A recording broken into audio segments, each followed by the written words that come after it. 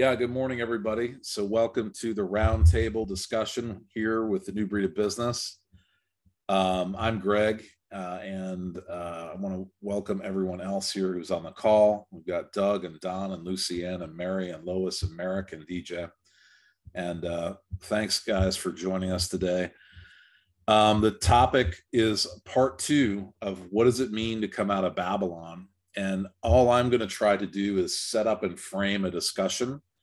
I'm going to express my views and opinions, and I'm not claiming that it's the gospel, but hopefully I'm aligning myself as we're aligning ourselves with the Lord and the Holy Spirit and what's going on. So I wanted to share as part of that a little more of how we as a family came out of Babylon and some of the dreams and understandings and I guess the dynamics of what went on, the history of how that happened. And if you guys want to share some of your testimony too, that can contribute to that, please do. But if you remember last time, I mentioned these 2 practical steps that in 2009, when we ran out of all of our resources, our money, our credit, and everything else, and God said, keep going and trust me. And that was confirmed in so many ways. Lois, remember Alan Hayes's admonition on All Saints Day when we prayed all night through the night. He had this word about trusting God no matter what. And it was a total confirmation what the Lord said. And he told me that I actually got that for you, Greg, even though I was giving it to the whole congregation. And it was so affirming because we were in such a precarious position, seeing that financial cliff coming. So those 2 practical steps were, just as a reminder, no more debt and pray instead of using your own strength or asking someone for help. And those 2 steps were critical for us to, quote, come out of Babylon. I didn't understand all of why that was coming out of Babylon quite yet, but it was part of it because the Lord had given a vision and given a purpose and a plan and a ministry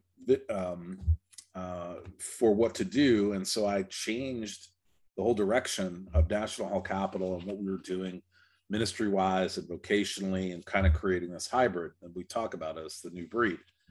But my idea of faith was like when we ran out of money, then the check would arrive and God would helicopter in the capital and the business engines would restart and we would go and we'd be off to the races, create a profit, and then do some good work with the profits. So that's not what happened, but it was this process. And one of the things that the Lord brought to my recollection was he prepped me for this in the summer of 2008. And what happened was I had a dream. It was up on Cape Cod. And in the dream, I'm in this vast ocean. I'm alone. I have no vessel, no anything. I'm just in the ocean swimming. And I see the biggest tidal wave I've ever seen in my life, and it's coming right at me. And it was like a tsunami wave. It was huge. It was like over 100 feet kind of deal. And when this thing was coming at me, I was like, there's the only one way I can get through this, and that's to dive deep down beneath that wave and try to survive it and then it go over the top of me. So I did that in this dream, and I made it through to the other side. And when I woke up, I heard the Lord say, it's going to be a while, 2 years. And so I was like, what does this mean? What does this mean? Like, and many people get things like this and they think, oh, well, waves are waves of revival. And well, maybe it's a positive thing. But I was like, yeah, but there was something about it that was like a survival deal. And it was like really had to I was hanging on for dear life. And little did I know that those 2 years coming up, which started in 2009 through 2011, were some of the toughest times in our life financially. But God got us through and he taught us these new ways and these new tricks. And part of the reason I'm telling this is because today we're talking about what are some of the practical things to come out of Babylon further. And I'm just sharing some of this stuff because I think God was weaving it through my experience for those 20 years, starting in 2001, where I probably mentioned to you guys that was the first thing I heard In 2001, part of 9/11, right before it, was this Isaiah 52 passage, which is the come out of Babylon passage of the Old Testament. That's when that was speaking to the Israelites coming out of Babylon to rebuild the temple, but it also has a double meaning, a type and shadow meaning further out into the future, which is God's people to always come out of Babylon, or come out of Babylon according to Revelation 18. So the parallel passages are Isaiah 52, 2 Corinthians 6, and Revelation 18. They all say the same thing. It all basically says, my people, you've got to consecrate yourself, come out of these practices, come out, divorce yourself from these foreign gods and wives and practices, and touch no unclean thing. That's like a reference to idolatry. So you've got to leave behind all idolatry. You got to leave behind all these ways, and you've got to come apart and be separate. So that leads us into our discussion today. What does this separation mean? Clearly, we were not told to separate ourselves from the world, like, okay, we'll just go into a spacecraft and build this utopian culture up in orbit. That's not what Jesus was saying. Of course, our whole gospel is about setting the captives free and helping others, right? So the only way we can do that is to be here. But we're basically commanded, like, listen, you've got to come out of those practices, because if you don't, you're going to be ensnared, you're going to be enslaved, you're going to be tripped up, you're going to be fearful, you're going to project your fear on others at the very time I need you to be my rescuers and my rescue team. So that's part of the reason why this is so important of coming out of Babylon, is we don't want our strings attached to the devil's schemes and the kingdom of Babylon. Kingdom of Babylon is nothing more than the kingdom of darkness. There's the kingdom of God and there's the kingdom of Babylon. If you want to look at it simply, you can call it other names. You could call it the Antichrist. You could call it Egypt. You could call it Sodom. You could call it all the biblical names for alignment with the kingdom of darkness. But wherever we have those strings attached to us, it limits our effectiveness as the church. So when we went through all that, Lois would know that we were praying for keeping the firehouse offices, because we used it as a ministry center and a unity center and a prayer center. So much good was done there. So we were praying that we'd be able to keep the offices in spite of the financial struggle and financial challenges and troubles. And it didn't happen. And right after we lost the offices, that was September of 2010. And this was the second time that I had personally participated in a divorce bail process. There's a fellow by the name of John Benefield. He's Apostle John Benefield of HAPN. He's out of Oklahoma. He and Dutch Sheets were focused very intently, and others, on this idea, John and Jolie Hamill, for example, this idea of coming out of divorcing Baal, that Baal, which is, by the way, the chief Canaanite god, which is tied into Babylon, and Baal is the chief god of Babylon, but it's all one and the same thing. Who's hiding behind the curtain of all that stuff? It's not the Wizard of Oz, it's the devil. So anyhow, we went down to DC to do this divorce bail process with a group from Connecticut in March of 2010, but we were meeting up with 50 states. And one of the things that happened in that dynamic was this really great practice. And by the way, there's a legal decree that you sign, a type of vow that's part of this. I put links to that into the email, and you can see some of the links also on the website, newbreed.co. So this process was this commitment, and having gone through what we had gone through, being a part of this, at the end of it, I almost experienced what was like a golden calf molding and jumping around experience, because after we divorced Baal, everyone started talking about and whooping it up about the transfer of wealth. We're going to get all the money. We're going to get all the gold. And it was the craziest thing. And the reason I'm bringing it up is because I knew, wait a second, this is out of sync. Like, we did the right thing to divorce Baal, but we're jumping right back in again by worshiping this golden calf. So later we did another process to divorce Baal in Connecticut. And I did that with a number of leaders throughout Connecticut. We prayed in the basement and the foundations of the Capitol these prayers. And that was when I personally signed this document. In fact, I have it right here. Every time I have a financial challenge or have to do something the Lord is asking me, I carry this document around, which is signed in 2010, 9/9/2010. That was literally the day after we got evicted from the firehouse. And it was part of this, the Lord moving me to come out of Babylon. Greg, this is something I want you to vow. This is something I want you to do. This is important to me. This is part of consecration and setting apart. And I didn't, I didn't fully understand it, but I understood it enough to believe in it and to make the commitment. We've modified that document a little bit to include Mammon. So it's not just divorcing Baal, it's also Mammon, because that's the economic focus as well, in the recognition of that golden calf episode. So all that happened within these 2 years, this tsunami wave, and we made it. We came out the other side. Lois would also remember Jennifer and Philip Richley were leaders in our church. They moved down to Texas, but before that happened, she had this word about this prophetic word about me crossing through this muddy pond, getting to the other side with Jesus and my family waiting. And basically I had to put one foot in front of the other. And I was wearing these yellow rubber boots. And I sank down, but she said, "You won't drown." And I think she gave us that prophetic word probably at the beginning of 2009.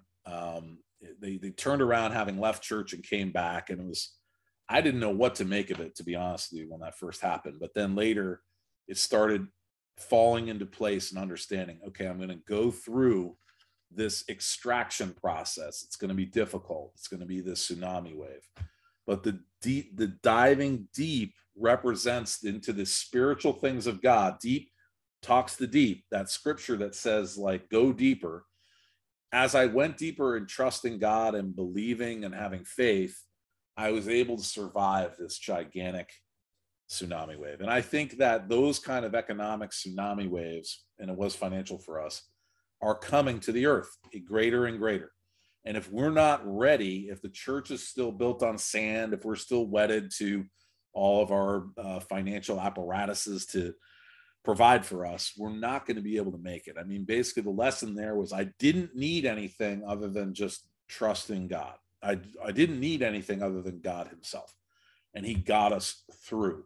So there are many systems, there are many alternative currencies, there are many ways of creating these things to provide a heavenly alternative system. But if we don't have that trust and heart from the get-go, it can never work, either individually or collectively in community, because we'll constantly be going back to Egypt. And all you've got to do is look back biblically when the Israelites went through the wilderness and see how they were tempted at every turn.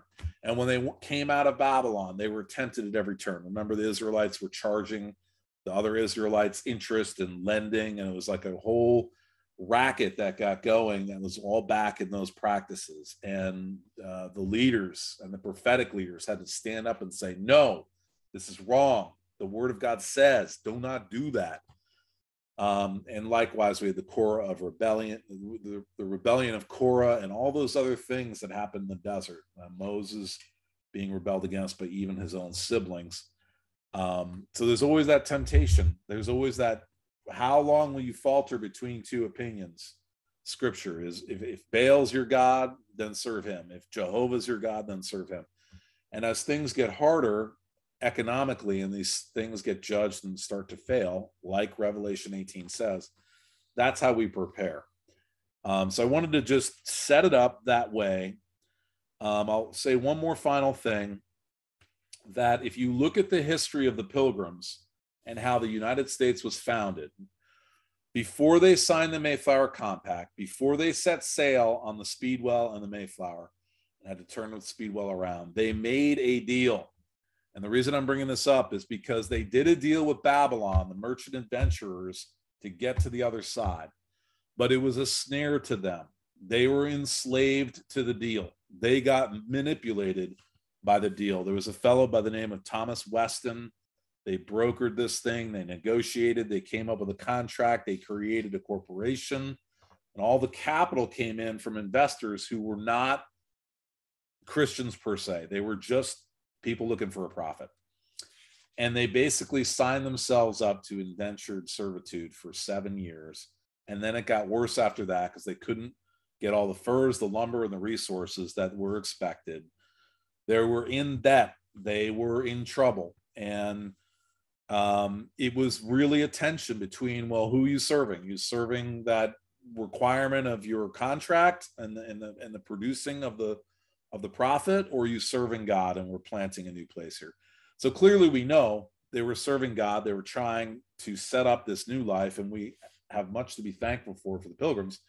But that seed there was, I feel, just as an opinion, was a seed for what then later became Babylon within America and all of the systems we've created now of profiteering. That same merchant adventurer profiteering spirit is with us today, and it's enslaving people yet again. So I'm just going to open this up now, talk about, and you can ask any questions you'd like about what I've shared, or if you have your own stories to share. Point being, like, this divorce, Baal, Mammon was super important for coming out of Babylon for me. Maybe it is for you. Check out this vow. What does it mean? Would I want to do something like that? And one final point that I put in there was I also had clearly there was a repentance process of, like, Lord, I have been trusting my own self. I have been trusting my own money. I have been trusting in more than just you. I admit it. So that was that style of repentance. But then the Lord said to me, you need to do that in public now, because private was good, but for my purposes, I need you to repent in public. And Lois might have even been there for that, because that was the National Day of Prayer in 2011, which was almost to the end of those 2 years, that 2-year period, on the Veterans Green of Westport. Basically, I repented from trusting in Mammon, trusting in self, trusting in other things other than God. And I say it because I was commanded to do it. And so it was like, I had this dream where I was in a bathroom and I wanted to have my privacy going to the bathroom. And the Lord said, no, you have to go outside into the hallway.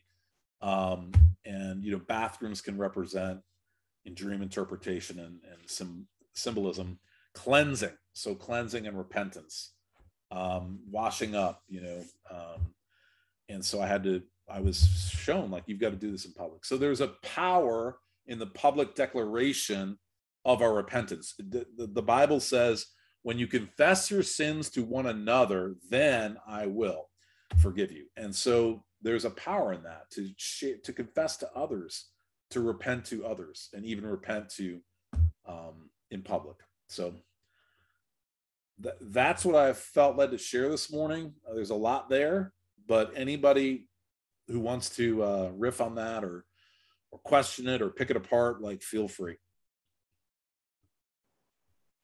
Greg, I just want to say that when I've heard this, first of all, I want to join the chorus of the others thanking you for sharing this, because some of us may have had versions or aspects of this, and it codifies, it helps solidify.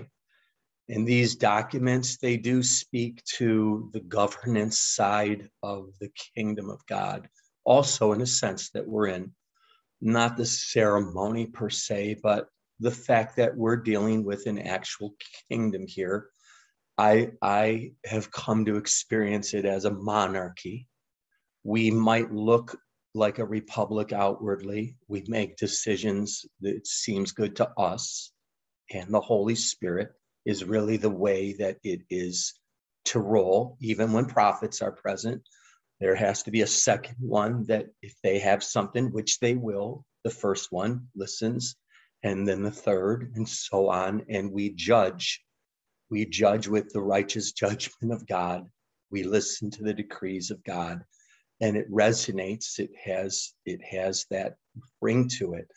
And I do want to say, those who are here also, are sure well aware of the fact that to come to these places and even do what you've done, it's through many sufferings, a lot of pain, that we enter into the kingdom of God, the life of the kingdom. Even when he said to Paul, he pressed upon him what would be his whole life. He said, I will show him how great things he will suffer for my name's sake.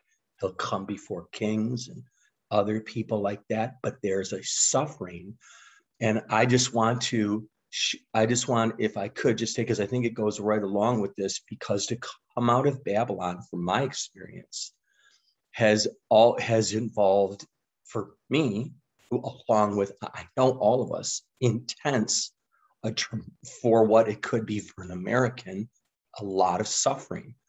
And the reason why that is because, among other reasons, that relationship is there, and this divorce and the intimacy reaches beyond, quite frankly, I've been married for decades, it reaches beyond the greatest of physical intimacies that one can know with another human being in this life.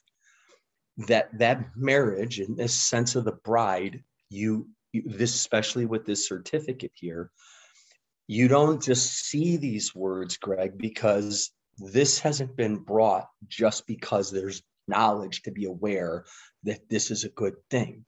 God has to, and I want to stress this a lot, because I think it's so, God has to draw you in. He has to draw us into this. And we can't write the script really for our lives for this. He has to ordain the experiences, the relationships. It's devastating, some of the things, when you even think of this song, It Is Well With My Soul. And I forget who the writer was, but he had that tragic trip where he didn't go, and he lost his wife, he lost his daughters. I mean, this is beyond devastating stuff. To come to the place of it's well with my soul is impossible if it's not well with my soul. And the other thing too is, because we have a kingdom, and because we are soldiers, athletes, is what God told me a number of years ago, 5 years. He said, okay, you've had it too easy. He said, that body that you live in there, that belongs to me.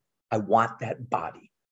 And I didn't understand what that all meant. I didn't understand these long fasts and all these things that would come into play, that never had gone to those.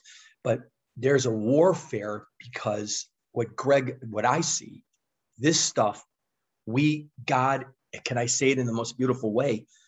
He doesn't weaponize us, but we become weapons also in the hand of God. Our life, our prayers, our relationship with God, because the love affair is so swept away that you know what I'm talking about. You're sometimes woken up in the middle of the night, you're whatever, and you're just like, it's like your lover wants to engage you.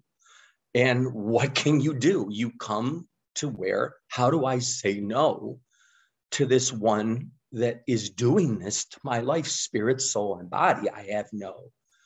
I could, but where do I go? How can I turn away from him? How can I deny him? I find myself running the streets. You get beat up along the way, coming out of this, because you're a weapon against the powers of darkness. So coming out of Babylon makes you an absolute, bad word, but my kids like it, savage enemy against your former entanglements. You walk in the love of God, but the love of God elevates to where it gets, I'll put it this way, against the powers of hell, behind the scenes, let's say, we get nasty and mean, because you're tampering with the love of my life. And on top of that, you're tampering with these people's souls that are going to go to hell, that some of us still believe in a literal heaven and a literal hell.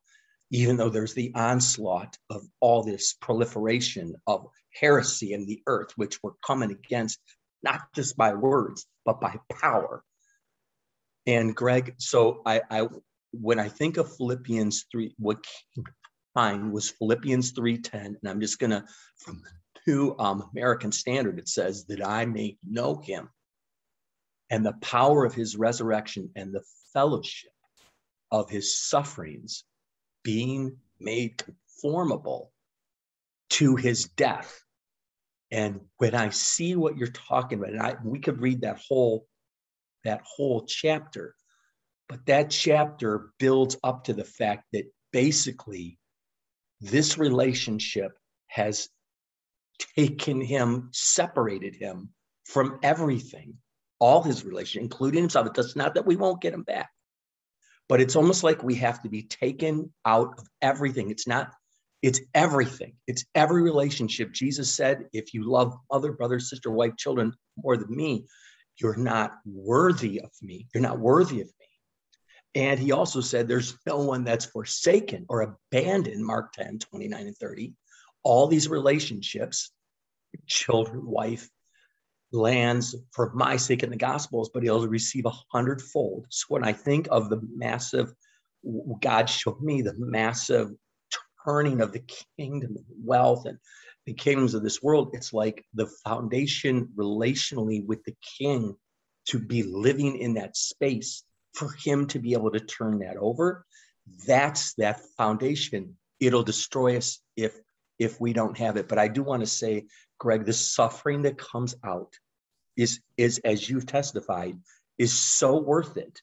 Whatever we give up by lifestyle or anything else, he says he'll give it back 100-fold. And I jokingly, be married over 30 years with my wife, sometimes I've joked with her, I've said, no, if you look at Mark 10, 29 and 30, the one relationship that doesn't come back is the wife.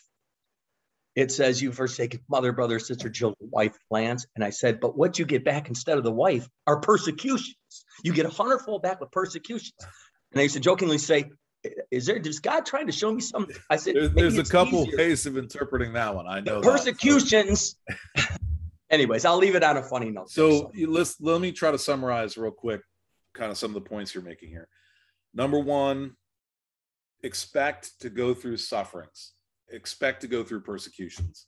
If we're obeying the Lord, that's just part of the way here on earth in this good versus evil battle. I think one of the deceptions in the prosperity understanding or the comfort understanding of Christianity is, hey, just believe and then God is your person who takes care of you and does everything for you, with you and stuff. So there is God's grace, but then there's the sufferings, and we do have to go through those.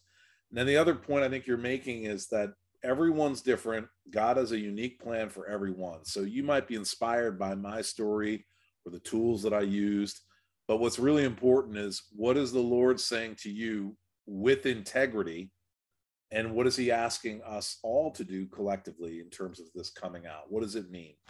So it'll always look a little different, but it will never be a compromised version. Like, well, I'll come out of this, but I'll hold back on God on that. That's the thing you got to always watch out for, is we've got to do the whole deal. Not the Burger King, I'll do it my way. I like that one, God, but not that suffering's not for me. That's no good for me.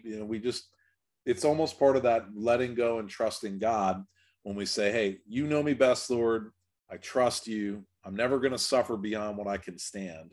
So I'm just putting myself in your hands. I'm letting go. I'm dying to myself. I'm letting go of control. I'm letting go of my notions of what I want, and I want to want what you want. That's sort of the key premise there. Anyone else want to share their testimony, or any questions you might have, or what do you guys think? Donna Jean, you got your hand up. Go right ahead, and let's try to keep it to a few minutes so that everyone can share too. I want to say three separate things. One is, as you get to know me, you know, I'm the practical, how do we make it happen, get her done kind of thinking. So number one, to me, the practicality is the whole debt question. And this is what I'm screaming from the mountaintops. All of us need to get out of debt. Whatever personal debt we have, even mortgages, get out of debt, get out of debt, get out of debt. That's probably the key way we can start breaking ourselves out of Babylon. Number two, now I'm a widow now, but currently, and I raised 6 kids, so currently this doesn't really apply to me now, but when I was married, and this is for people who are married, getting on the same page, boy, there's a struggle right there. I mean, I had a husband I didn't know at the time was actually addicted to spending. And I was the other way, you know, whatever it took to stay out of debt. And he was doing signature loans behind my back and using credit cards and racking them up. And I'm clueless and finding stuff squirreled away that he bought, not even used. So it became a real strain on my marriage because we were not on the same page at all. We were so far not on the same page that I'm doing everything I could to stay out of debt. And he was spending so much without my agreement, and then finally without my knowledge, because he just is as if he couldn't stop himself. So behind my back, he actually went bankrupt while we were married. And somehow, and this is where we really do have to trust in God, that if we hold the stand that God puts in our heart, somehow he's going to take care of things. Because it doesn't make sense that I'm married to this man. He runs up all this debt. He goes bankrupt, but somehow my credit stayed sterling.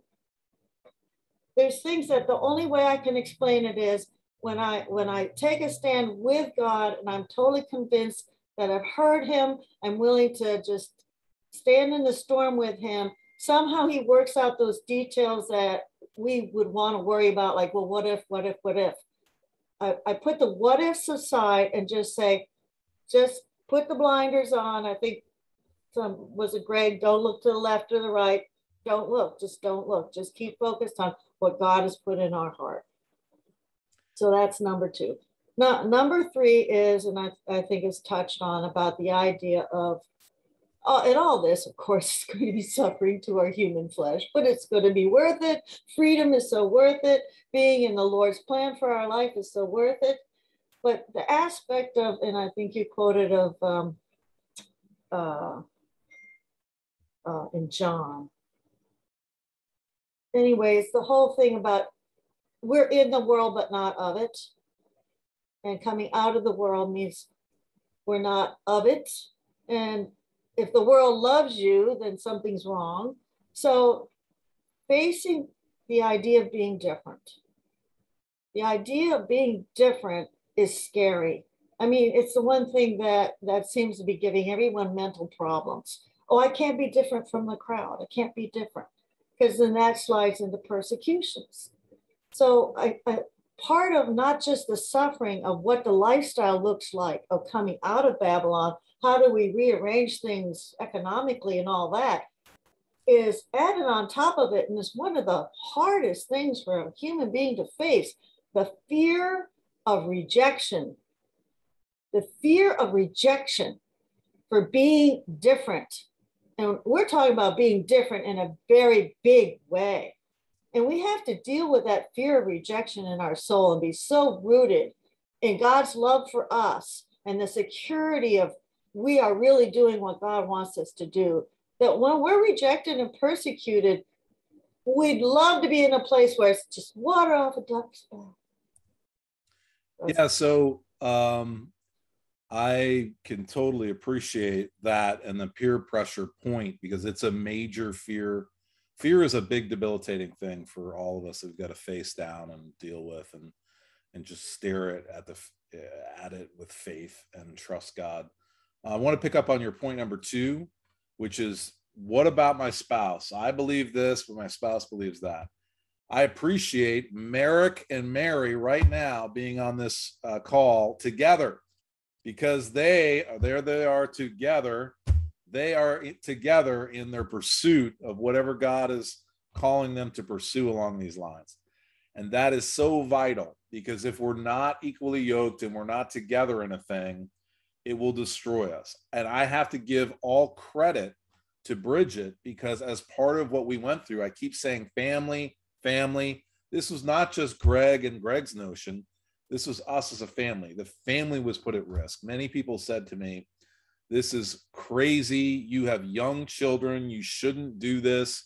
You should go back to Wall Street, get that job, make that money. You have a responsibility to your family. You've got to take care of those young kids. And look, a mother appreciates that more than anyone, right? A mother wants to make a home and a place to raise their kids. And it's like a bird with making a nest. It's really important. So we had many wrestlings with God, tearful times through those sufferings. Where are we in it together? And I remember, I'll even share this. There was one point where we were both pulling our hair out in tears, and you know, and so I remember saying something to Bridget like, look, if you can't trust me in what's going on, just trust God. And if you can't trust God, well, you can trust me. I'm trying to trust God, but that's all I've got for you.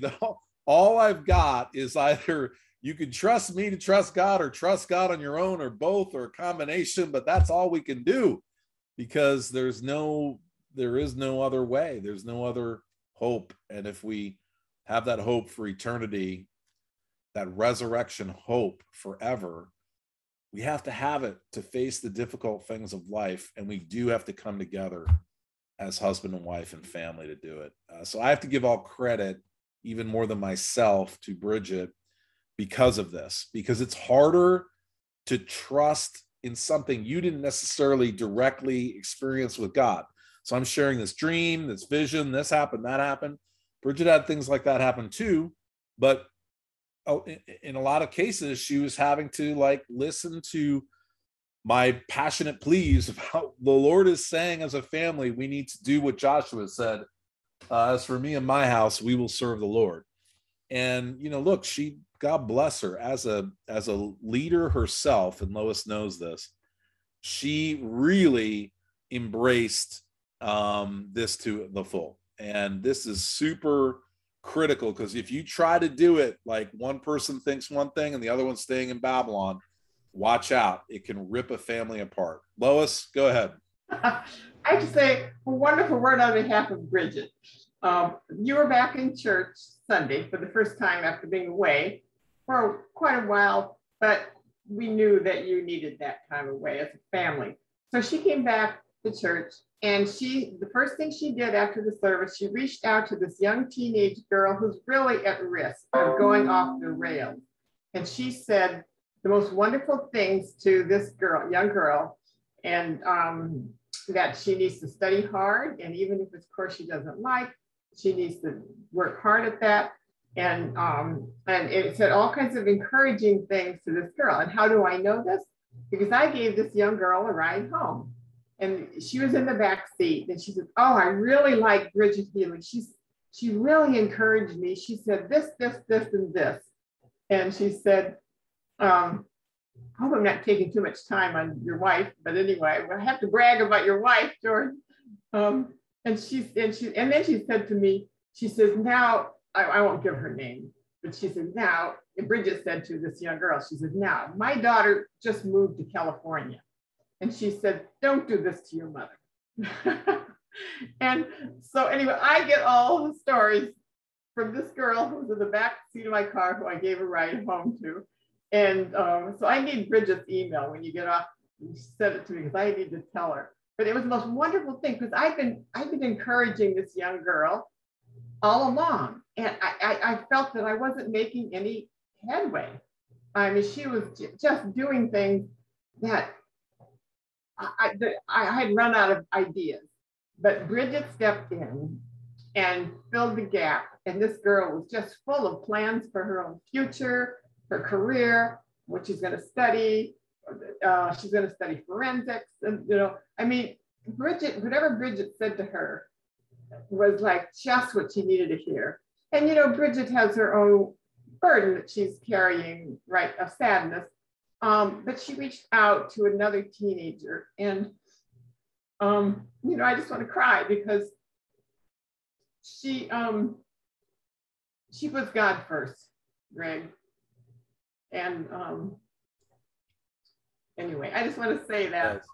She does. I appreciate you saying that, Lois, and it's so great that you're a witness to some of the stuff. And yeah, she is an excellent woman. She is a Proverbs 31 woman. And before I depart from this family matter, the suffering we experienced that was the worst was when people who were Christians turned against us and said, what you're doing is wrong. And that was so difficult because we knew that we were hearing the Lord and trying to obey him. That was hard enough to have a faith to do that. And then when people disagreed and even wanted to come after us, really, if you think about it, it's often out of people's own fears. They come after you and say, you can't do that, because if I ever had to do that, like, I would pull my hair out. So it's weird. But the key of it was, and this I think is really instructive, and Merrick will remember this. I gave him the same story once. God said, don't leave the church. Don't leave where I've planted you. You just got to love on people. They don't understand. That's okay. Just put up with it and stay and remain planted. And you know what? It took a long time for things to come back around, but they did.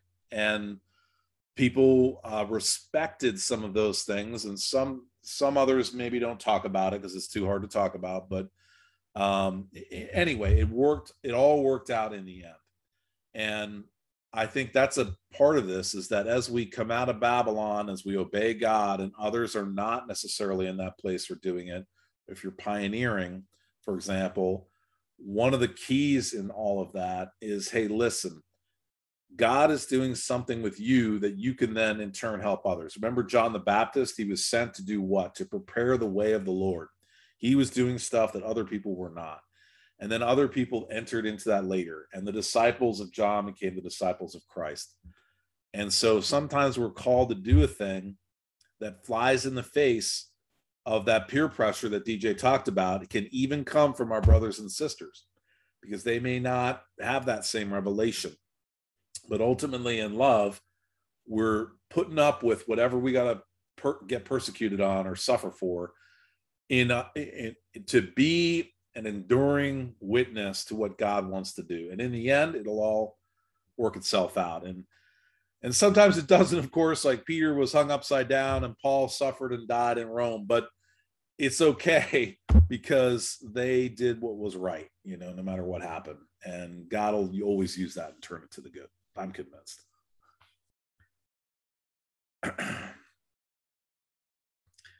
Yeah, we can, let's save that to the end. Don's suggesting let's have a time of prayer for marriages.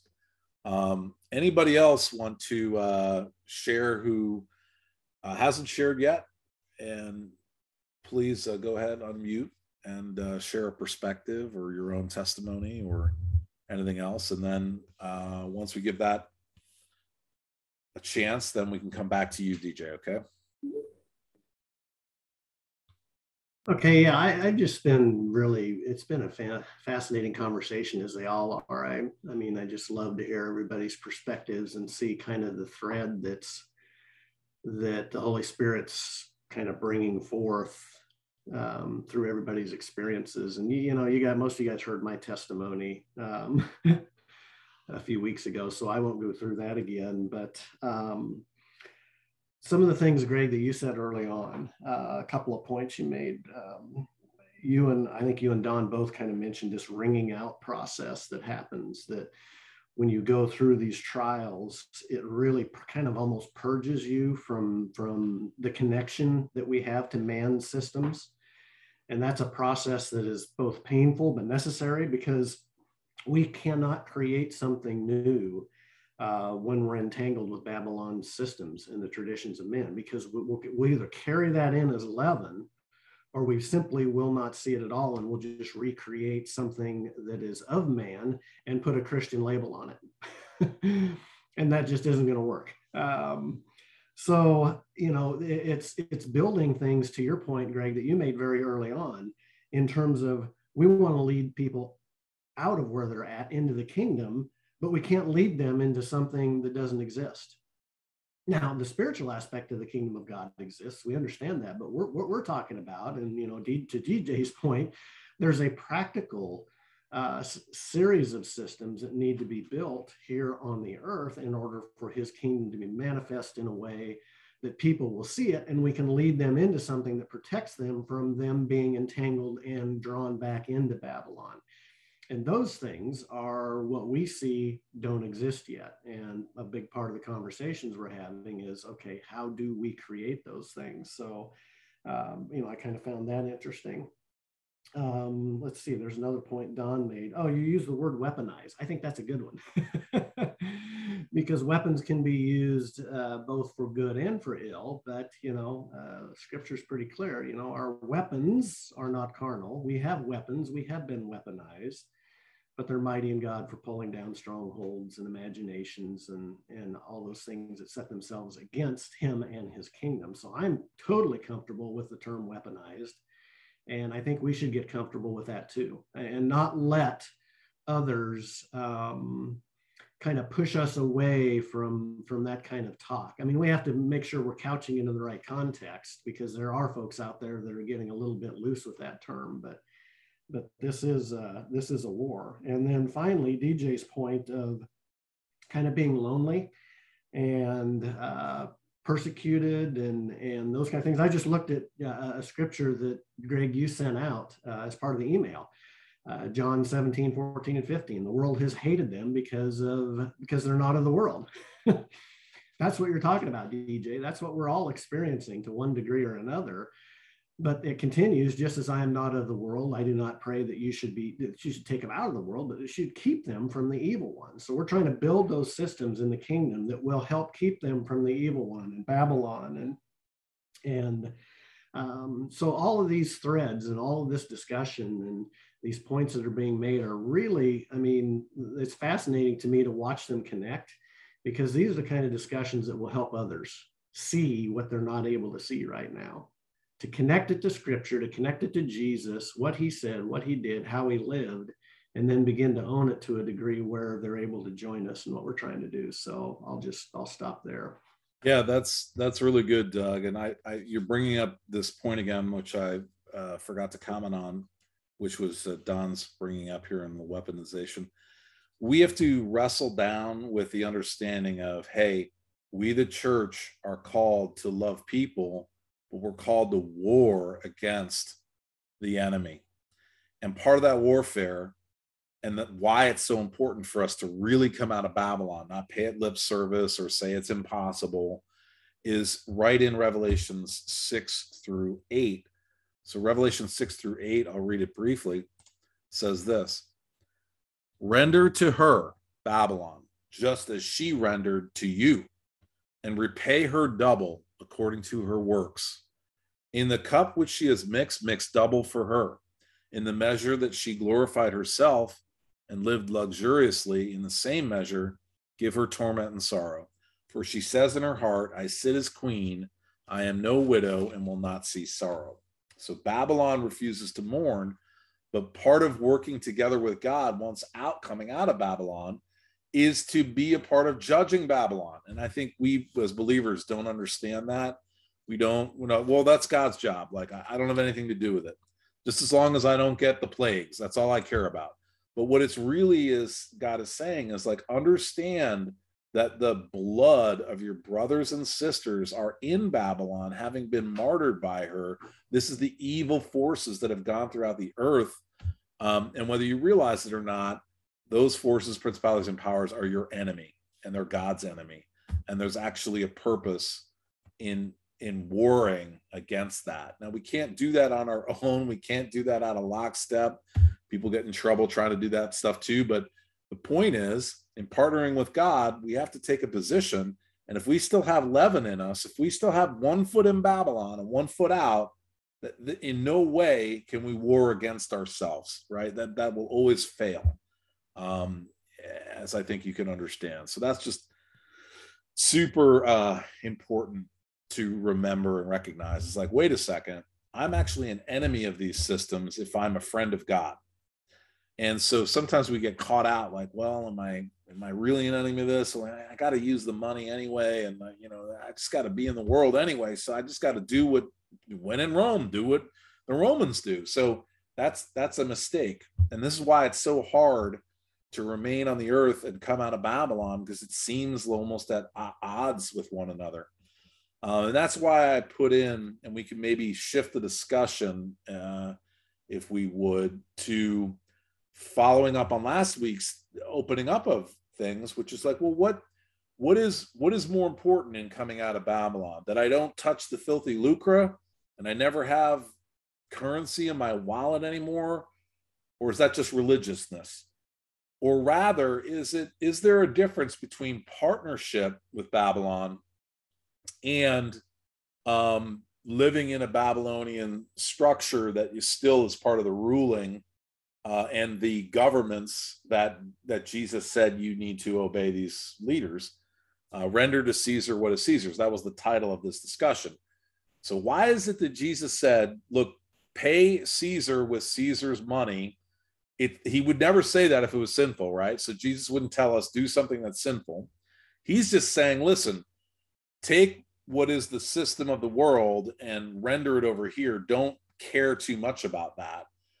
But what he is not saying is, now go be a tax collector after you were a disciple, Matthew, or whoever was the tax collector, and go back and make an income, because you can take care of your family through Caesar and the tax collectors. No, he's not saying that. So it's like, we need to look at, well, what's the difference between partnership, employment by, use of things, being a consumer? There are different levels of involvement, and we don't see prohibition of a certain level of it, but we do see a prohibition of another level of it. And we need, and so one of the arguments I hear a lot is, well, Greg, we can't come out of Babylon like you're talking about, because that would mean we'd have to just completely evaporate and go somewhere else off of the earth. And we got to realize that, no, the meaning of what God is saying and coming out is not a religious meaning. It's not like a follow these 10 rules and then you're out. It's a heart matter. And the more we're entrenched and partnering with, where there's strings attached that can pull on us, the worse we are in Babylon. So we need to realize that it's not an all or nothing religious litmus test. It's a heart understanding, and what causes me my slavery if I remain. As I said last time, you could take a $10,000 pack of $100 bills, light them on fire, and gone is $100 bills. There's no consequence to that. No one's going to enslave you because you did that. You just basically wrote off your lending that you did to the Federal Reserve. And that's not an enslavement to you. But if you were like the Pilgrims and you said, listen, I'm going to do this and that, you fund this and that, and then we're going to owe you forever to get out of this debt, whether it's a car or a mortgage or what have you, or any contractual obligation, by the way. It doesn't have to just be a debt. It can be a contractual obligation. Employment contracts can be very binding, for example. We need to watch out for that, because if we're bound to Babylon through an employment contract, that could be just as bad as a debt contract or other contract or what have you. And also the issue that we talked about, which is when we own a piece of a company, we are in partnership, whether we want to admit it or not. We just are. That's just how it works. And you can illustrate it by saying, if there's two owners and they're 50-50, well, they're each responsible for what the company does, morally, ethically, before God and everything else. So as we enter into contracts of owning pieces of companies, even limited partnerships, stocks, other contracts, we need to understand, are we tying ourselves into Babylon, and are there strings attached to these legal contracts, and sometimes what are often called covenants, which is another word for marriage. I want to give Lucianne a chance to speak, and then I'll go over to Don and DJ, okay? Lucianne, go ahead. You got your hand up. Just go ahead and unmute. Sorry, it just took me a minute because you were a different mode on my phone. So I guess I need to go back a little bit. I feel like a little bit is disjointed, and I'm trying to track. When you read from Revelation 18, I think that's important. So my life, a lot of my life work is in studying the harlot and teaching on that. I was able to teach at the American Bible Society and help people through mythic images understand the harlot. So you're taking Babylon and you're dealing with a money system, and so appreciate that. Sometimes the way we describe it is the Baal and the Asherah, Isis, Osiris, a lot. If you keep moving through the cultures and the art of the cultures, you begin to see a pictorial understanding of the harlot in the ancient world, which she, and according to Acts 19, that all of the world worshiped. So when we don't understand the historical connection to the harlot, and what I felt like the Lord led me to today was Isaiah 47. And the reason I want to bring this up, I think it's important because what has been mentioned, which I tried to track, is first the love piece today was the most important takeaway so far. But that love of God over the love of this belief system. And by, of course, Ezekiel 28, by the abundance of your trade, you were internally filled with darkness, violence, and sin was found in you, speaking of the enemy. So when we're dealing with the enemy, the Baal and the Asherah, there's that male-female component. And I think we've lost sight of that piece. And the reason I believe God brought up Isaiah 47 to me again today was I want to just read these few things. Isaiah 47:5, sit silently and go into darkness, O daughter of the Chaldeans, for you will no longer be called Queen of Kingdoms. I was angry with my people and I profaned my heritage and gave them into your hand. You did not show mercy to them. On the aged, you made your yoke very heavy. Yet you said, I will be queen forever. These things you did not consider nor remember the outcome of them. Now then, hear this, you sensual one, who dwells securely, who says in your heart, I am, and there is no one beside me. I will not sit as widow, nor know loss of children. But these two things will come upon you suddenly in one day, loss of children and widowhood. They will come on you in full measure, in spite of your many sorceries, in spite of the great power of your spells. And I won't continue on, but I hope others do. When it has been mentioned today that our weapons of our warfare are not carnal. So when we're trying to come out of a system that has been created, we also have to understand this, how the system functions. And the spiritual end of this aspect of the system, not just the I want to get out of debt aspect, the Ramsey measures. Those are all good. They're practical. But the practical magic that's actually going on about us and hindering and enslaving people, that piece, I think, as believers, because we don't understand what's behind the Revelation 18 harlot, riding on the beast in 17, there's a very important passage in 17, and it says that God has a purpose, which is a common purpose with the beast. It's a scripture that literally I fought the Lord on for 2 years because I didn't get it. But his common purpose is divide their kingdom. So when the common purpose with a beast is to take out, what is taken out right after that is the harlot. So in prayer, in our weapons of warfare, understanding this concept and this household the household of the enemy, I believe is very critical to what we're talking about. It is an enslavement, but it's first enslavement spiritually. Then it's deception and all the other things that we fall in to prey into, where we go into debt and things like that. So I just wanted to mention the spiritual side of what God's showing me today, and then I'll leave it at that. Yeah, that's really good. And I appreciate you saying that, especially the issue of understanding Babylon's relationship with the Antichrist mechanism. There's a dragon with 10 horns, and that's the Antichrist. And you can read elsewhere in Revelation about it. But then the harlot rides in on the dragon. So it's kind of like, oh, that's interesting. So they're all together, but then God judges the harlot through the other half, the dragon. And that is his sovereign plan. It's not a perfect analogy, but sometimes I say to people, one way to look at this, guys, is if the harlot represents unfettered capitalism and the dragon represents absolute control and even like Marxist communist influence, and it's not a perfect analogy, but they both were working together on the earth that are not of God.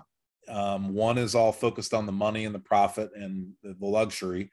The other one's focused on control and enslavement and getting people to come under a command or an obedience system that's not the Lord. So that's not perfect, but it gives you an idea like, oh, wait, yeah, so both those things are really evil at its core. And the Church of God has no business of being in either one. So we got to come out of both. I wanted to, let's see, DJ wanted to go again, but was there anyone else who wanted to jump in who hasn't spoken yet? All right, DJ, go ahead. Merrick, did you want to jump in? I'm sorry. I don't need to at this moment, but sure, if DJ wants to speak, that's fine. Why don't you, Merrick, go ahead and then we'll go to DJ.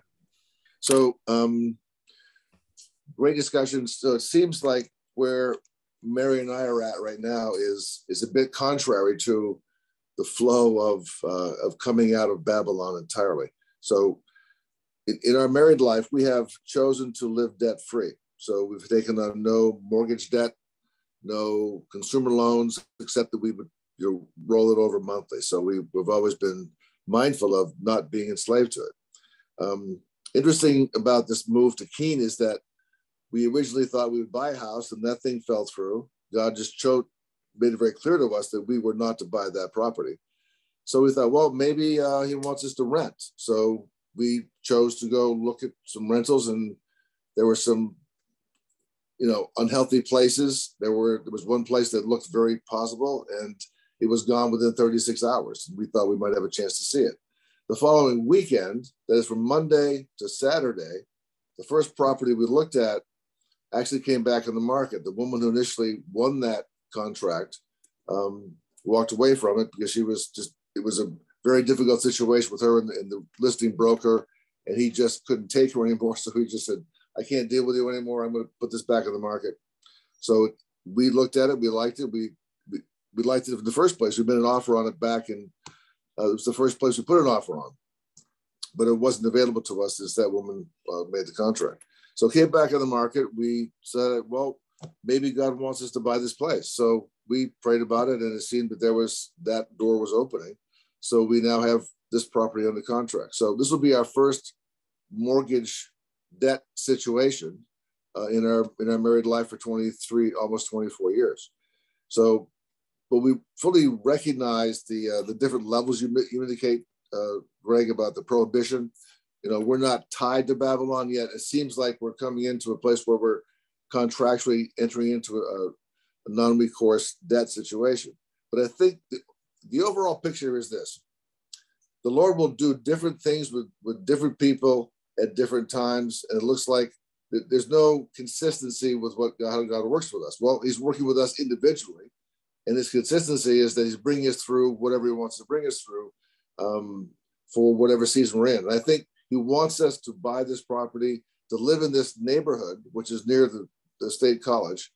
It's an old neighborhood in Keene, and to establish ourselves in a place where we can hopefully start a home group. So we feel very comfortable about buying this property, getting established there. I'm able to start my beehive again and become a beekeeper more earnestly, because we'll own property. And we can also garden like we haven't done before, the way we'd like to. So there's a whole different flow, different season in our life. And we feel that if we were to rent, we wouldn't have even the same status in that particular neighborhood where we're in. So that maybe that's not a major point, but the point is that we feel that we will have a stake in the well-being of that neighborhood if we're an owner in it. And so at some point in time, God may say, well, I want you to pay off this mortgage. That may be true. So again, different seasons for different things with the same end purpose in mind, which is to fully come out. And we want to come out. We just wonder what that looks like down the road. And we're not going to worry about it because God's in charge of our lives. So just throw that out there as a, we want to be completely out. So at some point in time, we expect to be. So, Merrick, I really appreciate you bringing this up because you're being honest. You're not trying to avoid the discussion of it. You're just being truthful. And I think this brings up a huge issue. And we won't have time to go into it on this discussion, but we will have a topic about it, I'm sure, soon, which is home ownership. How do you go about it? Most Americans think the only way is to have a mortgage because it's so expensive. And of course, part of what we're doing in the New Breed is exploring alternative lending through the storehouse strategy, whereby we, the Christian community, can back your mortgage, let's call it, but in a godly, biblical way. Mm-hmm. One of the things you're going to run up against in getting a mortgage, and my life is a testimony of it, is if you can't make your payment, there's all sorts of trouble and problem that comes your way. So those are the strings that get attached. Now, sure.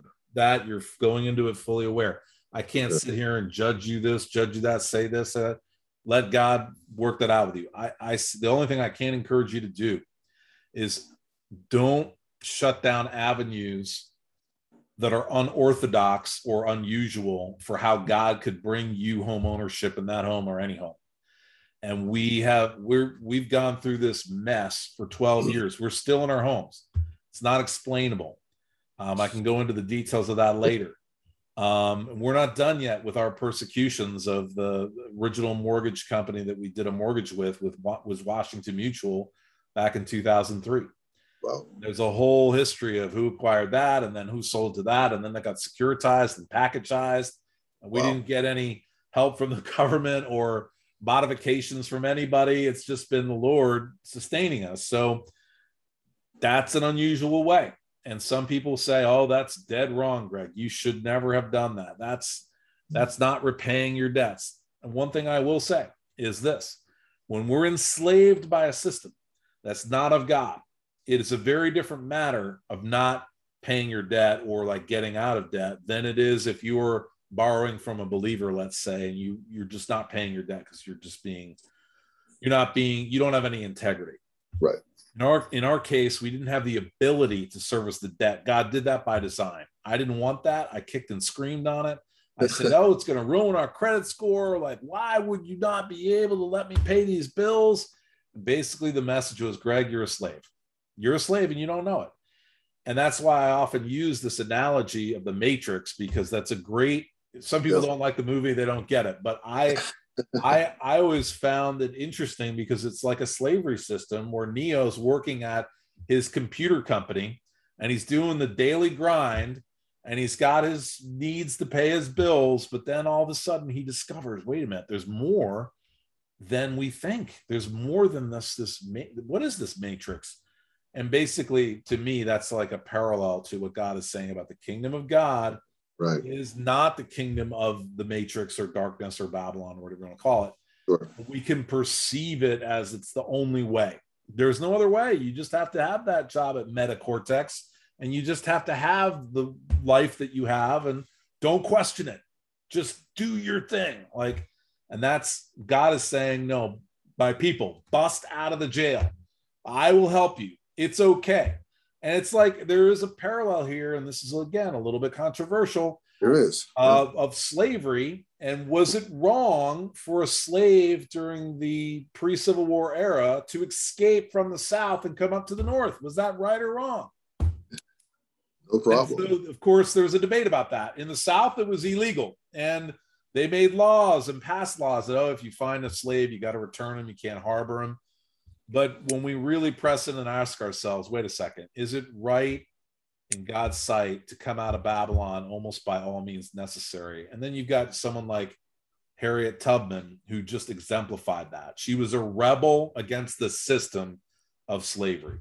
Yep. And it's controversial and we could debate it later, but there's something there for us to ponder. Trust me. Thank you. Thank you.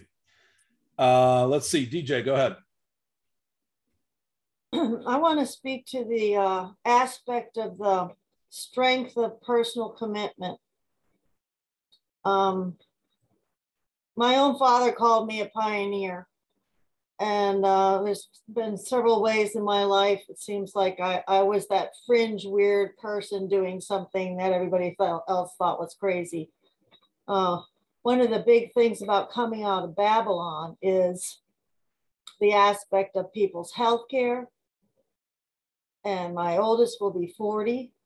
One of the weird things I started doing before anybody talked about it was having my babies at home.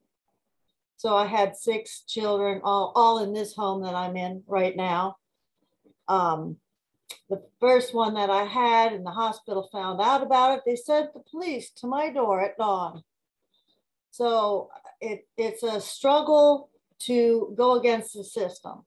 And when God gives us a directive and instruction, a conviction inside of ourselves, I found he also gives us the strength. If we make that sold out, I'm totally in quality decision to throw in with God, totally 100%. But that's what it takes. It takes, I am all in 100% and God will meet you, because you'll be in a situation where obviously I can't handle this. It's too much for me. And he has come in consistently to be my advocate, my shield, my provider. He has been there, but it takes a radical kind of quality life decision. The decisions that God has put in my heart had put me in a situation where not only did I struggle with the world, I struggled with my husband. So here's a man who wants to spend money, and I am so committed to being debt-free. Well, God came in and provided a bankruptcy for my husband. That was deliverance out of the system. And from that point on, there was a rearrangement of our finances.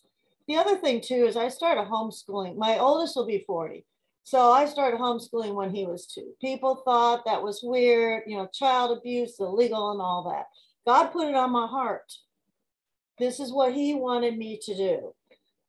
Once again, the struggle. Now, thankfully with that, my husband was on board with that.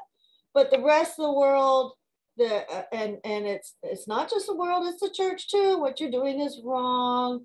And then you have the financial element on top of it. Why don't you go back to work? You were making good money. What are you doing here? Just wasting your time, staying at home with your kids. So I fought that as well. But it's been the whole thing about making that quality decision. Now, I was determined to stay home with my children. I had 6 children. I wanted them. The Lord had put in my heart that he wanted me to be with them to the point of homeschooling them. And so that meant I was committed to live on my husband's income. People told me he had a good job at General Electric. All right, it was better than most. But when I went into GE for budget counseling as a beneficiary to, like a benefit that people got from GE, I could not believe what they were telling people how to live. And this is where the world system just keeps us indoctrinated to stay stuck. And even when you supposedly are seeking help, you can't go to the world system and ask the world system how to get out of the world system. Because when I sat there and I listened to their budget counseling, and that was, you couldn't even go to the budget counseling until you did a big manila envelope and filled out all these forms about, you know, where your money's going and all that. Most stuff that people don't do, which is why they're in trouble to begin with. And then they gave you this 2.5-hour class, and I'm sitting there thinking, what you're saying is absolutely crazy. I'm sorry, but I can do math in my head. I was running a ledger on green paper with a pencil so I could stay home with my children. I'm looking for just one more idea to make it a little bit better. And they're telling me basically, here's how you're supposed to live. Here's an example. Then they didn't even follow the example. Most people were asleep within an hour, and I was enraged. I'm thinking, how can you be telling me this is how Americans are living? This is absolutely crazy. Right. So I said, I want my appointment right away. Well, they made me wait. I said, here's my budget. The first thing they said to me was, oh my gosh, your budget balances. Yeah, what I would say to DJ, well, go ahead and finish your story. Okay, this is how the world thinks. This is why we have to get with God, get his mind, and do things his way. But when he tells us how he wants us to do it, be prepared to not match the world, and they're not going to like it. They're not going to like it. I was told that what I was doing in the budget I supposedly proposed was impossible. I said, no, it's not impossible. I live on this. I live on this. I make this happen.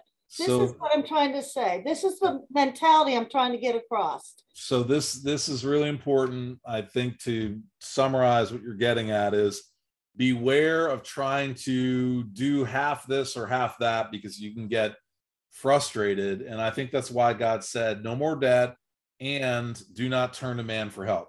Because as soon as you go to a government program, or you go to a person who says, listen, I'll lend you the money, but I'll put all these strings attached to it. You know, you could get this government program and help, but you got to conform this way, that way, and the other way. And so for better or for worse, it is sometimes, though difficult, worth, when you trust God, go all the way, don't have plan Bs, fallback plans, I'll do half this, half that. It can leave you in a vulnerable position where it's even harder in some ways. And a lot of people. I want to end with this. I want to end with this. I want to end with us adopting, we have a can-do attitude with the Lord. No matter what he tells us to do, no matter how crazy it seems, no matter how much persecution we get, we can do it. And what I remember is, I'll end with this, a joke. A joke is asteroids coming to the Earth.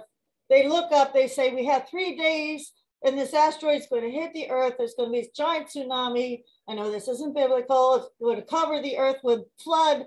Everybody's going to drown.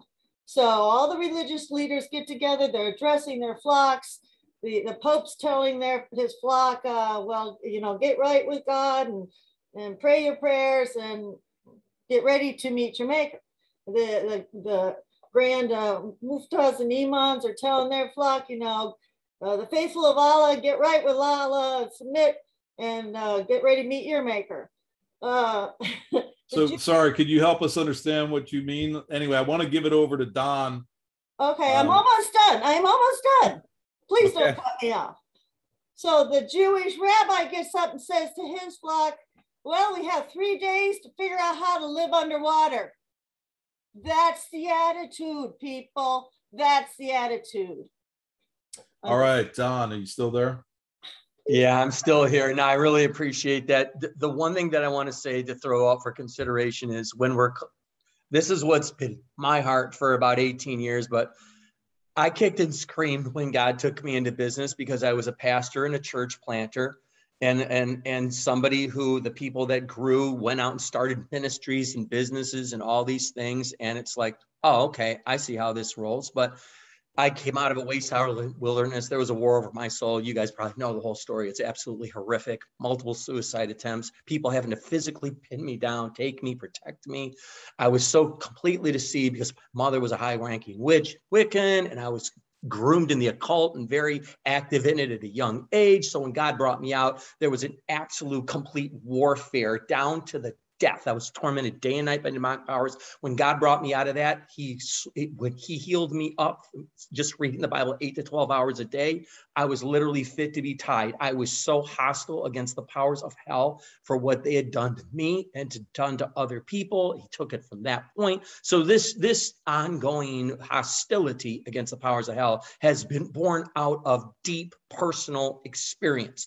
When you're deceived to the point that that you are told you have to kill yourself to offer yourself as an offering to God for him to accept you in eternity, that is even further than Martin Luther going up and going on peas in his shoes and all that kind of crap. That's down to you have to kill. It's like a suicide bomber. That's how deceived I was. So the point is that this is out of that background. Now, the thing about this is that coming in, one practical thing that's been in my heart, and it's born out of the Life's Vision, but it's that if we leave all these, let's say business partnerships, for instance, it's unequally yoked. We leave these debt covenants. We leave all these things. When we come into something in the kingdom of God, what is our relationship to God and his provision, his wealth? What is our relationship to each other with that provision and wealth? And about 12 years ago, I was with a group of guys. I still occasionally visit with them, fellowship deeply. And God brought me, he said, fellas, half of you are millionaires. God has put on my heart that we should take $10 to $100 each, something that's like pocket change for everybody here, put it into a pool, pray on it, and ask God to grow something out of that. And the two things were, yes, it would be a service project or a nonprofit, but one of it was a business. We didn't know what it was. It was owning, not co-oping, owning the business straight down the line. For instance, there's the 10 guys, 10% each, drafting up these kind of documents. Greg is talking about, got to give me some of these documents. They were operating agreements, and they modeled the kingdom. And what happened is the guys were scared out of their mind because they had brought me in to be an interim chief financial officer. By the way, God, when he took me, instead of going to the School of World Missions to get a doctorate in missiology, and he took into business, I went kicking and screaming for 4 years. It took 5-6 years just to get into business school, then go on to become a CPA, work for Warren Buffett's companies, largest companies in the world, $200 billion budgets and all this. I've dealt with all that. Forensic investigations, people are in jail today because of what I've done, blah, blah, blah, blah, blah, blah, blah.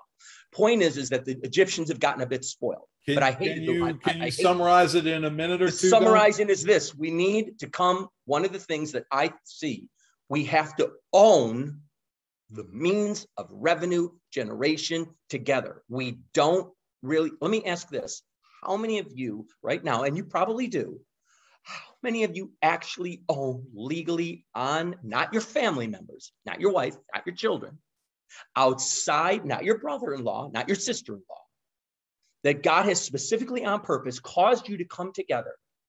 And the reason why these guys were scared was because of the spiritual and where God would take the relationship, because they were coming out of something, but they had to come into something. This is going to go, to my mind, beyond things that just let us bring our peace to it. It's got to go beyond that. And that scares people to the point, because that's when I see Mammon, one of them, really sticks up its hackles. And it's like, because this guy's going to take all I got. He's going to get the better end of the stick.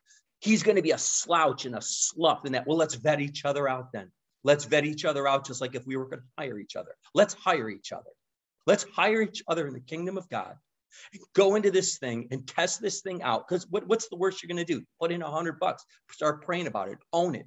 Draft up those things. Let's give God something to work with. Doug, or others, you may have already done this.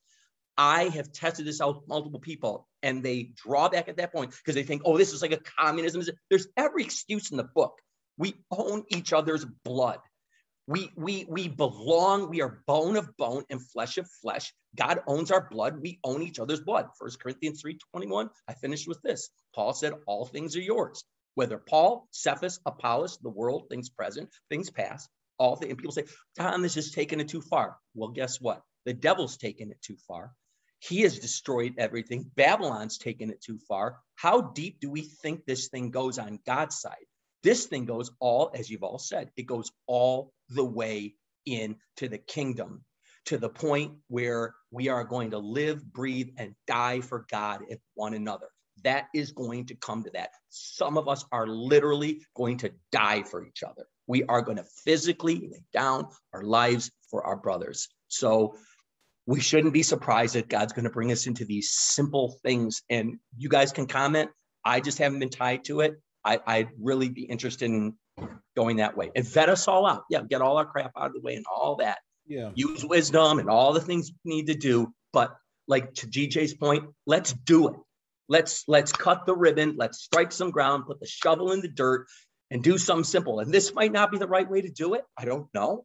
But that's how I've tried to do it with a few people, and they're scared and they draw back. And these are people that have lost hundreds of thousands, millions of dollars on terrible, greedy investments, but yet they can't put 10 to $100 with other Christians because it's a spiritual thing. It's a covenant thing. So this is really a topic for the storehouse discussion. And we'll do in another take, but yes, what you're talking about is a real dynamic, and we've got to deal with that and the individualism and the resistance to it. But I'm convinced that through the church, and I'm talking about the unified church, the bride of Christ, and through Jesus's leadership structure of eldership, of fivefold ministers, of other leaders, and there is a way we can enter into this where it's not that spirit of Mammon trying to tear us apart at every turn. And so we're committed in the Storehouse Project to do these 10, like what 10 cities would like to try this? And if you've already done it, like we've done it here, try it again and let's see what happens. Let's learn some lessons. Let's come together in a community. Let's share with how's it going and what's working and what's not, because it's not going to be easy, but God's got to take us not only out of Babylon, but then into the kingdom. And as you said in the beginning, it's a monarchy. Jesus is the head. It's not a democracy.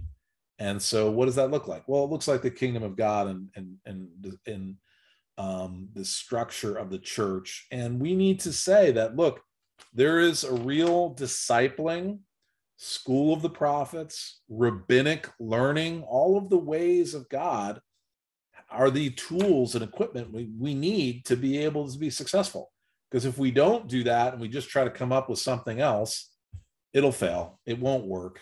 We'll try to kill each other. People will go after each other's throats.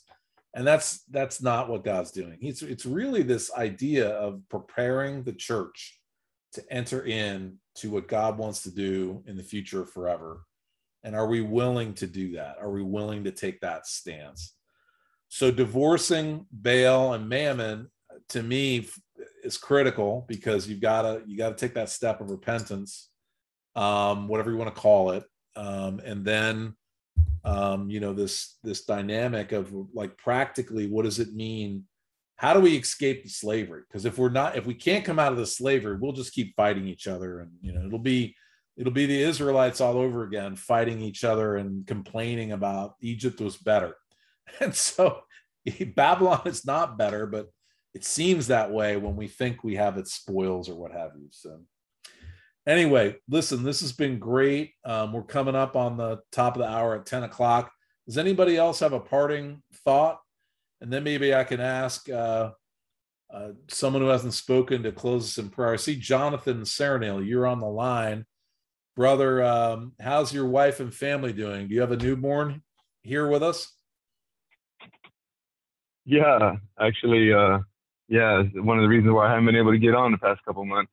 Got a newborn, and plus the other boys we already had. So we got 5 boys in the house, not including me. So it gets kind of busy, especially at night and early in the morning, even throughout the night. But yeah, it's been good. Awesome. Hey, I really appreciate you and your wisdom. Do you have anything to contribute, or we'll just close up in prayer? I'm really, as you know, I'm really excited and interested in this topic and this conversation. I wanted to get on last week, just didn't work out, but I try to get on as much as I can today. I was only able to catch the tail of this But you know, I don't know. Maybe we're gonna have another. Are you gonna continue this conversation next week or anything? Yeah, we'll continue the conversation. It'll probably be a different topic or thrust, but okay. You know, we could talk offline about like what are some of your ideas or things or thoughts or questions. Sure, yeah.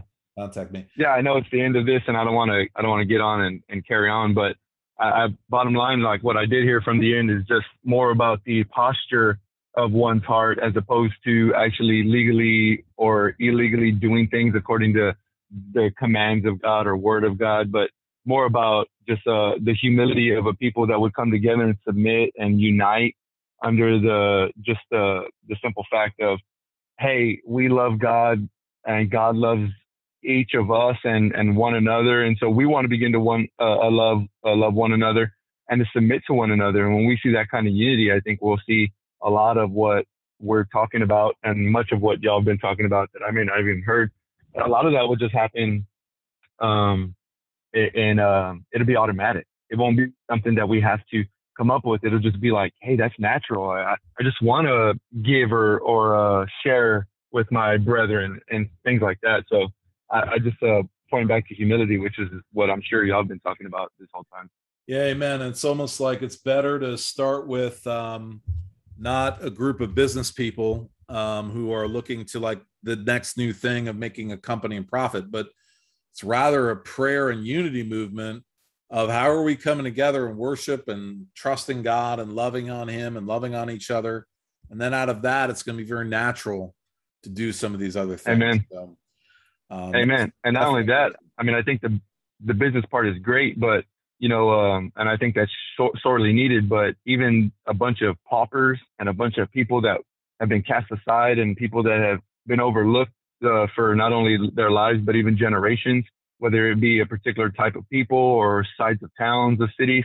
But when you see those people come together, love one another, unite, and then you see some of these great business ideas and things come out of that, it's even more glory to God when it's like, hey, I mean, it was one thing for a bunch of geniuses to get together and come up with a great idea and they united. That's awesome. But when you see a bunch of people that everyone wrote off or overlooked or even considered to be worthless come up with that, it's like, whoa, I mean, who was this other than a God that was able to, one, unite them, but then bring about this tremendous victory. So I think that's awesome. Yeah, amen. So remind us all and the people who are listening, your house of prayer and initiative in San Antonio is called what again now? It's Mission City. We're in San Antonio, Texas. And in fact, we've been after Fivefold Ministry and Apostolic Ministry Center, whatever you want to call it, a refuge, all founded on the Tabernacle of David. And so we've been doing some prayer room hours already for the past year and a half since we've opened. But actually on Monday, which is the beginning of the Hebrew New Year, we're actually set to be able to start and officially publicly say we're open for so many hours a day, eventually trying to be 24/7. So we'll be like a somewhat of an official, however that looks, prayer room that's open consistently Monday through Friday. So it's going to be awesome. Amen. Yeah. So I wanted to highlight for everybody here, you can find out more about what they're doing in San Antonio with Jonathan. We did 2 interviews with Jonathan. It's right on the website. I can put in the chat here. But if you go to newbreed.co, it's got all the links to Mission City, to the interview, to the discussion. It was really rich. You've been a pioneer in doing this. That's why I appreciate you so much, Jonathan. So I appreciate you. Yeah. Thank you so much, sir. Yeah. Hey, thank you. So check it out. If you search on the website, it's a little search box in the website, you can find it, but I'm also going to stick it right here. And just for anybody that would, for the next like 2 or 3 days, our website is being revamped. So the website may not work, but everything else should be up and working, but give us at least a few days. Great. Yeah. And then we had the Apostolic Centers, was this part 2. Okay. So, hey, anybody else want to close us in prayer today? Anybody feel led to do that? And Don wanted to pray for marriages, so let's do that too.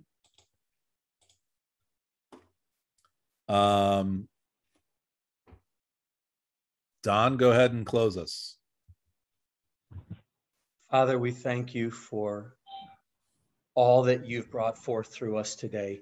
Truly, that treasure, that inheritance is in your saints corporately. Jesus, you're our hope of glory. We thank you for taking all this and that book of remembrance that those who fear the Lord spoke often to one another, that was written, and you'll remember when you make up your jewels. So Lord, we pray that you would take this and bring this to pass. This which you have brought out of our hearts, bring it back, as it were, down into us and cause it to be established spirit, soul, and body on every level over this earth that you've given us dominion over. We haven't yet seen the full measure, but cause the blade to press up, cause all that's been done with the storehouse, our relationships, our marriages. Lord, draw the marriages together, and Lord, give mercy to glue these husbands and wives together, these children and siblings together, friends and relationships. And Lord, grace us to be severed from every entanglement of this world and to be fully bonded, glued, cemented, and adhered with the eternal unifying power of your Spirit in us of the kingdom of God, that we might enter fully into the life of the kingdom. We thank you for hearing and answering everything we're crying to you for. We receive it by faith, and we step forward and breathe every breath with every step by faith in you. We trust you, Lord. In Jesus' name, amen. Amen. Hey, great being with you all, and thank you for contributing and sharing. We are a learning community, and God has the answers. So appreciate each one of you guys. Love you, and we'll see you soon, okay? Have a good one. God bless you guys. Amen.